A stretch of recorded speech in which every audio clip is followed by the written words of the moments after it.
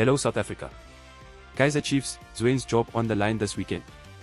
The last two head coaches of Kaizer Chiefs have been sacked after elimination from the Nedbank Cup.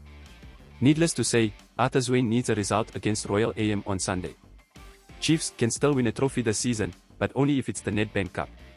Aside from that, the club is fighting to finish second in order to qualify for the CAF Champions League. Supporters won't see that consolation prize as much though. They need the 8-year trophy drought to end now. Now, Chiefs must beat a Royal AM side they have never beaten away from home. With the club fighting for a top 2 finish, sporting director Kaizer Chiefs Jr. is backing Zwane as the man to conduct a rebuild. However, elimination from the cup would be tough to swallow.